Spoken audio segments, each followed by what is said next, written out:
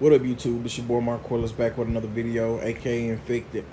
This video is gonna be on for the people who can't connect and they're trying to get on 2K, but it keeps saying like they can't connect to the internet or the servers or whatever. It happened to me actually yesterday. I'm gonna put it in the description, tell you what I did.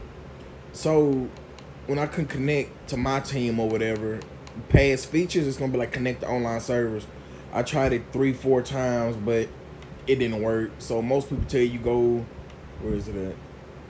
Yeah, till you go to watch the credits and all of that. You'll wait till all the credits go by, and that's like 5 minutes, man. And I did that, and that didn't work.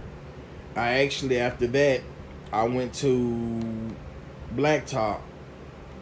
I went to try to Blacktop. I went to Blacktop and tried to run the game one-on-one.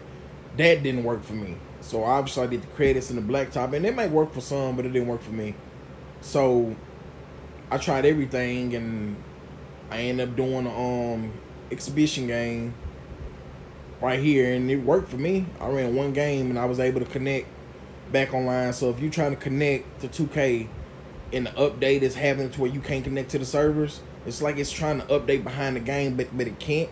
So you can watch the credits. Credits don't work, try to run Blacktop. Run 2 games of Blacktop. If that don't work, last but not least, run an exhibition game. That should work for you. I hope this video helped y'all, but it helped me get back on to why I couldn't connect. So good luck to y'all out there.